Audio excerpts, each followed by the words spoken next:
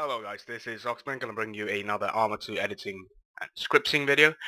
This is basic stuff. I am going to show you how to make a vehicle move when the player does something, or Bluefoot does something, and then I'll also make sure that the vehicle moves when the player is inside. So first off, we'll start off with making a truck or a car, say. First we'll make our own guy who's gonna be a rocker. There we go. We have a car, and this car is going to be a car blue, and it's going to be called car 1, and it's going to be called player, so it's obviously a player. So here we go. We want him to hold here, and say when the player arrives around here in this area, 50, that sounds good. We want the car to move here, so we'll make another hold waypoint here. This is just because we're going to do another thing after initial movement. We want him to hold here and wait for the player to get in, so we need 2 triggers. And here we go, player in car 1. Make that type as a switch, and we can even make the car 1 say, "Hey, yo, in the hood." Great. So we'll make a delay on it for 2 seconds, and there we go. So we want the first trigger to make sure that the switch. We want the first trigger to when the rocker here moves towards this building in this trigger, that car is going to start moving. So we press F5, press that whole waypoint and drag it up to that trigger.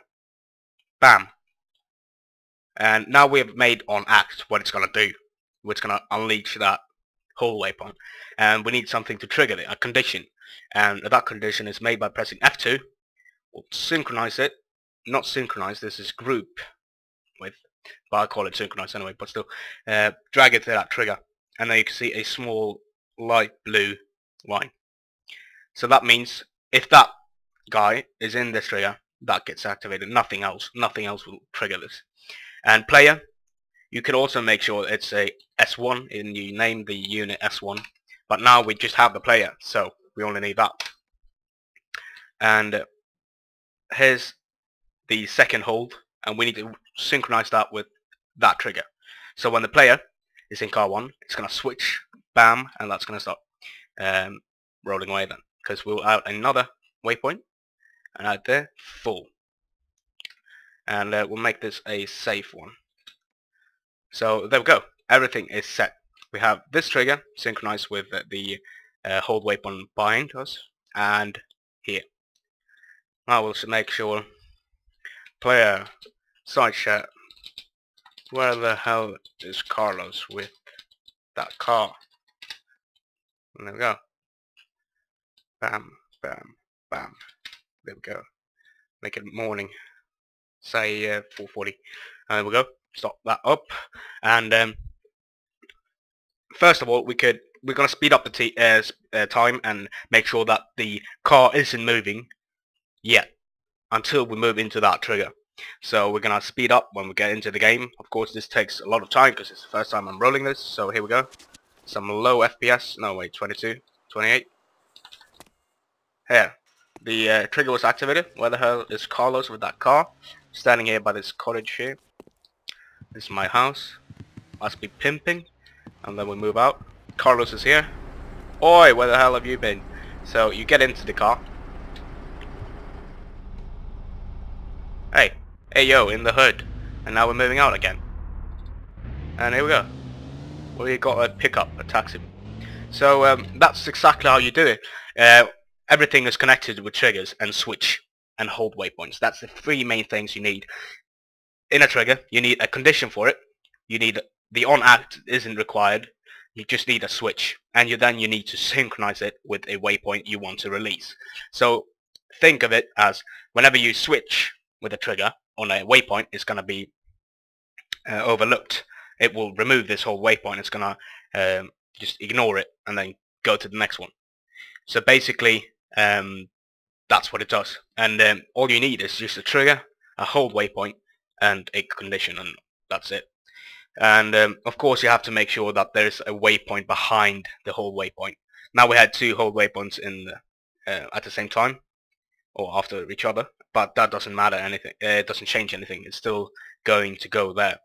The hold is as a move. It's going to hold at this position, so it doesn't really matter if it's a move waypoint or a hold waypoint. It's still going to move to that location.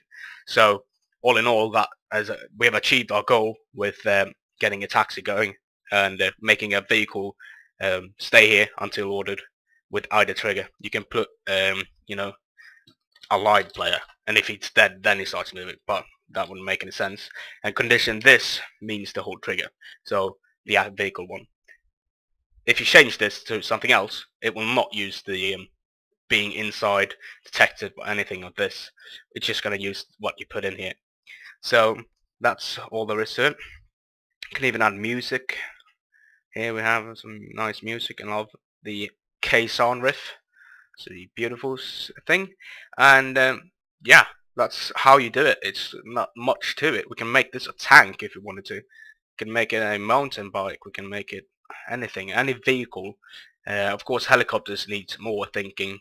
You have to put them on landing and stuff, but that has been I've already covered that in insertion and extraction missions, and I already have videos of that. But right now I just wanted to make sure that everyone understands how to make things hold and then go away when triggered. So we can even make it a bus or a motorcycle. Motorcycle is the coolest thing, of course. So we'll do this again, and it will work, and also add some music to it. So here, where the hell is Carlos with that car? And he should come very soon. Make you hear the sound. It's coming, it's coming, it's coming. There he is. Hello, Carlos. And he's gonna wait here. Gonna get in the back. 2 seconds. Bam. Hey yo, in the hood. And we're moving out again.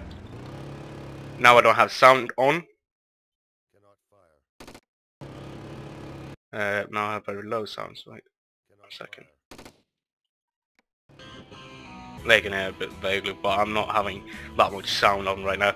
But yeah, that's how you do it. Hope you learned how to. If you don't understand yet, do comment and I'll upload another video continuing on this thing here. Please like it and subscribe to my channel, and if you have editing questions I will gladly help you. However, I'm not a super mega pro at scripting and editing, but I do know the basics. So if you need anything, just comment below and I'll see what I can do. That's all for me. Awesome.